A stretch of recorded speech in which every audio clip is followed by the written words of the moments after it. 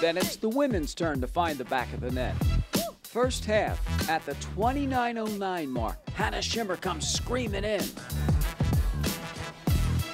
The freshman from AL, her 12th goal of the season, and that puts a smile on their faces. Second half corner kick, Courtney Harrison. Say what? The Reavers take it 2-0. The girls, they played a great game. I thought they were, on the day, they were fantastic.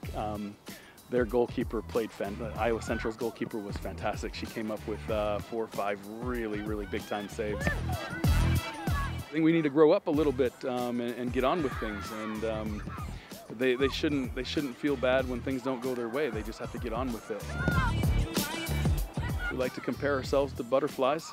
Right now, we're in the larva stage, and earlier in the season, we were ugly caterpillars with the goal to become beautiful butterflies by the time the national tournament runs around.